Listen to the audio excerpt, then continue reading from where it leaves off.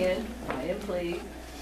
And there's a bunch of people, there's more people here to speak than, than people to listen. No. So it doesn't matter what line you sign in on? Yeah, just don't sign here. We ran out of the fresh papers. So the coffee, water, if you guys want some hot water, is over here. It's almost ready. Oh, you know, like I did it in 2010, and then these guys said, well, come back and get your thing last year. And yeah, so Diane was trying to make it, but she doesn't need and it's kind of fun. Oh, really?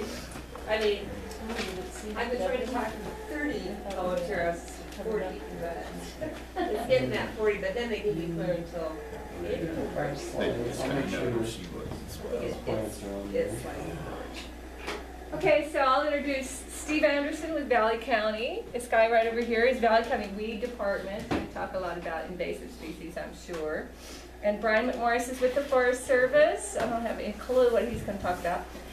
And Bethany and Nick are with the state. So we're covered with everybody on everything. And I'll just turn it over to them because they know what they're doing. All right. I'm glad you have faith.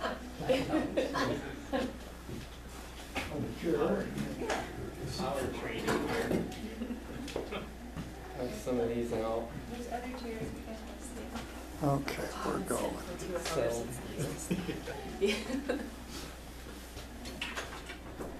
it's good to be back up here. I think I was up here last year, the year before. I can't remember. I think it was last year. Was there anybody that was in last year's? Well, I was just sitting in the things last year, but I think I missed your class last year. Well, this will be a good one, I hope. Beth and I work for the Invasive Species program and noxious weed program down at the state office, and just ran through Department of Agriculture. But we also play ball with lots of county and federal staff too. It's always nice seeing these groups come through the woodworks and have a lot of interest, and they can be our biggest advocates out there for kind of the stuff that we're doing. The first slide is going to be a lot on boat check stuff and then aquatic plant stuff and why that's important. And then we'll jump over and we'll hit some noxious weed stuff with the Forest Service, and then hopefully Steve will wrap up with some more noxious weed stuff. But I feel like these two programs, they really go together quite nicely just due to some of the characteristics that all these species have. So we can pass these around. These you can take home. We've got some other handouts. The little brown books are just good to throw in your pocket and have on hand, and they're pretty handy. We also have a few props here that we can pass around and people can look at, and we'll go into these a little bit more in depth a little bit later on. Yeah, my name's Nick, that's Beth. Maybe we can just, since it's a smaller group, we can just go around and maybe introduce, and I know kind of the general core of the Master Naturalist, but maybe if I can just get a better idea about what kind of you guys like to do, like kind of different volunteer work or different outreach kind of stuff out there, that'll give me a better understanding. Coming from where I'm at. Well, Master Naturalists have been incorporated, or not incorporated, but we started about 4 years ago. I think it was 2010 because that was the year I started. Oh, okay. 10, 11, 12, so 5 years ago. Is it nationwide? It's, yes, I think it is. That's fine. I think probably the Master Naturalist group up in Coeur d'Alene. Yeah, Or Sandstone. I know it's definitely statewide because It's, that's why it's called, I guess, Idaho. Yeah, it's It's national. I was It is national. Yeah. looking it up when we were getting our tapes on the YouTube, so as I looked it up, I saw there was a Texas national master naturalist. And I think maybe Texas started this organization, everybody else kind of modeled their group after. And we do all kinds of volunteer work for agencies. We work for as different as Snowden on the Lake Creek Road, which is a wildlife sanctuary, to helping school kids. That's one thing birds, that's kind of Fish. I got in the Rapid River do the spawning of the salmon. I have several times, it's fantastic. Anybody else? He has lots of big fish. Yeah, so we do a lot of different things, like plant trees and riparian areas or fishing game. Whatever anybody asks us to do, we try. Well, I think this will be good background just to have, and just to be aware of when you guys are out here in, your field and everything, and volunteer work. This is always good to have. This is kind of where this PowerPoint's going, just aquatic invasive species in general, and then we're going to dive into both the mussel stuff and why it's important, and then aquatic plant stuff. And then we're going to go over kind of what we're going to plan on doing this year, what we did last year, what worked, what didn't, and then how these groups can help us out and how we can help you, hopefully. There's a few characteristics in general about aquatic invasive species, definitely some stuff you can take home.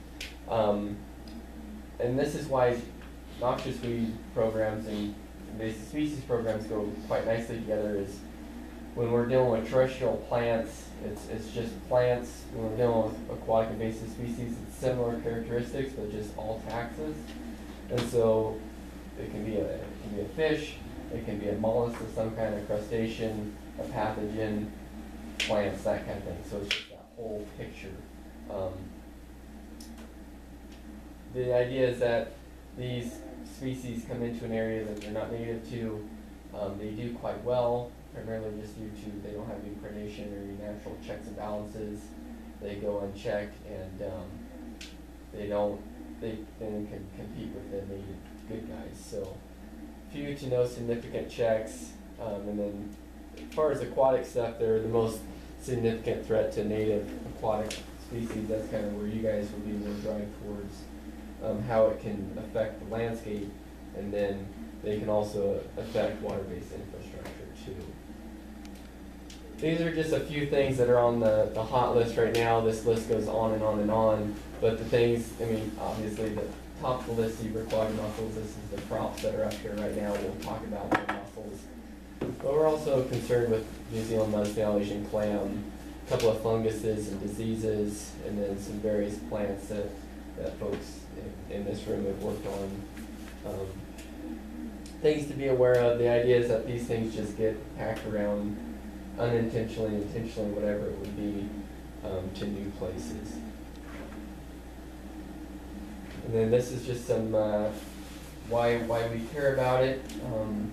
The idea is that when they come in here, they come unchecked, and then they do quite well, and then they affect either the natural environment and landscape, any kind of an infrastructure, hydro dams, irrigation, that kind of stuff. So once again, this is kind of a short list, but it kind of depends on which species you're talking about and how it's going to affect the landscape. But long story short is a lot of these species affect one of these items differently, or all of them together. We were talking about zebra quag mussels. We'll just dive into this more specifically.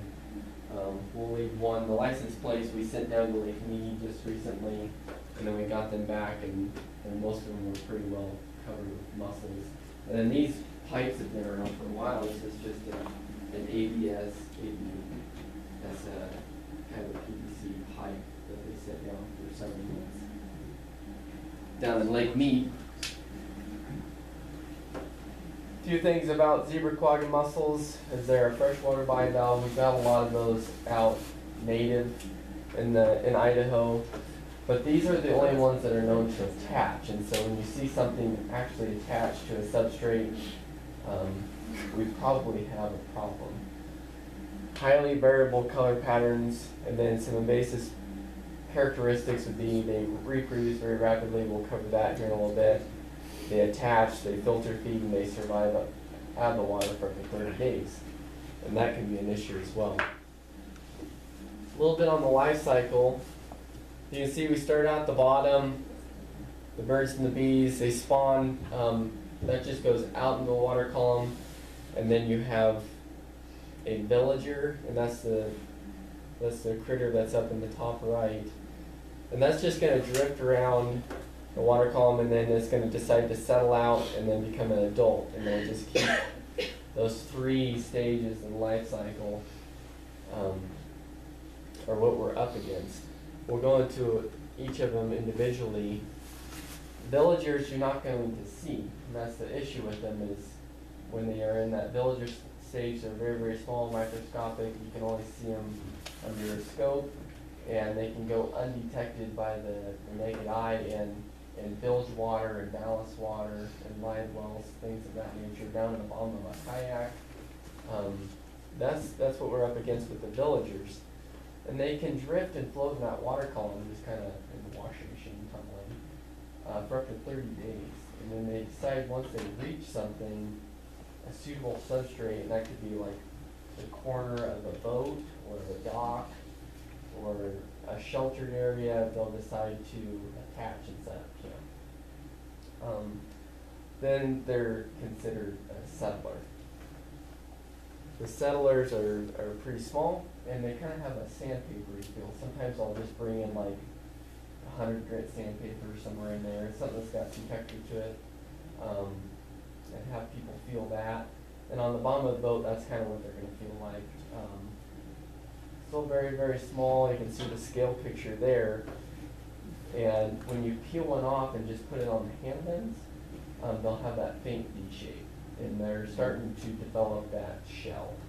And this is kind of the stage when they're going to open up and they're going to start grabbing calcium from the water column and food from the water column, trying to build up their shell and get bigger. That way they can later on reproduce. That's the primary goal.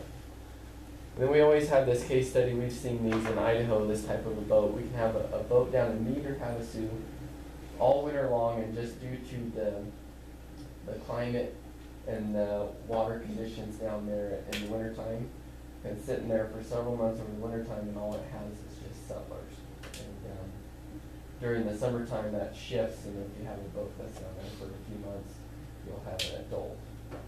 And they're very, very hard to inspect for when they're that small. Can you get rid of them by just washing them off, or does it take? Yeah, just hot water kills them. Oh. So that's kind of the main thing that we're using now. We're not doing much with chemical. We just have hot water, hot season Landa's machines at the check stations, and they're just hot washing boats. That's primarily how we take care of them. So then we're going to go into more of the adult phase, and this is when they definitely are attached more permanently. They're using the bissel threads, which is kind of like just a brown thready type material that they can use to grip angles and attach with. The adults can be quite large. These ones are fairly small. There are some plates that we had that came that had some maybe some of those bigger mussels on there. And that just kind of depends on the water conditions, how much food they have, how much calcium they have, how good they get in this. So. Would there be a difference between, you can go to Arizona, it's hot. So, yeah. I mean, it's not as hot here. What's the temperature range? Well, they're in the Great Lakes, and the Great Lakes freezes over Oh. for the most part. And they get Yeah. really cold, so they do quite well there too. They have a pretty wide temperature range. Oh, so do they do better, like in just Mead is kind of, It's pretty warm. it's warm, but it's not very clear. Yeah, Mead is pretty good mussel habitat. They've grown mussels pretty well. It's the deal with Mead and quagga mussels, between the two species, Great Lakes generally have zebra mussels. Of course, now quagga mussels are kind of come in and take it over. Oh. But when you have quagga mussels and zebra mussels in the ring, they're fighting each other, quagga mussels are generally going to come out on top. And that's because they can go deeper. Zebra mussels generally go down to 40 feet. Quagga mussels can go down to 400 or 500 feet. Zebra mussels generally only spawn once a year when temperatures are right, and that's somewhere around that 12 to 18 degrees Celsius range. Quagga mussels are the same, but they can spawn continuously throughout the year. when the temperatures are in that range. And then it depends on how much food source there is out there. So they eat phytoplankton, which is the tiny microscopic organisms in the water column, and they'll gather that, filter it out, and that plays a role in it. Mead has lots of food because it has lots of algae and phytoplankton, zooplankton, and they have quite a bit of calcium in the water column too. And then we've been turned and done studies on Idaho and how our water bodies look as far as calcium, magnesium, fish, food, and just space, available space and substrate, and they would do really well. We've got plenty of calcium to build the shells, we got plenty of food. Our temperatures are just right where they would spawn several times throughout the summer and in the fall. Probably won't spawn as much in the winter time. The temperatures drop way down. But they would still be very well. So they're not here. They're not here. And I'll show a map here pretty soon about where they're at in their current distribution and kind of go through the history behind that. So there's a couple things I always point out when I get to this. So in 1988, 1989, a ship came in. Anybody know this? Yep. Boom. Primo. They came in, dumped their ballast water in Lake Erie, I believe, in 1988, 1989, and we have zebra quagga mussels in the Great Lakes.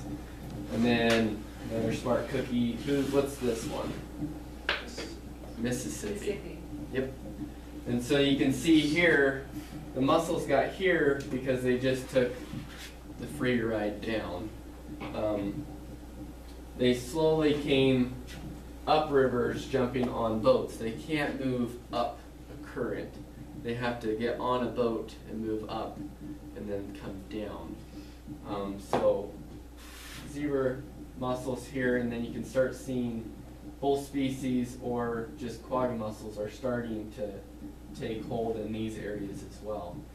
Like I was saying earlier, in general, from what I've heard, when you have zebra and quagga mussels together, quagga mussels, but don't think of them as being separate. Think of them as two cousins that neither of which you want to come stay the night at the house. You don't want either of them.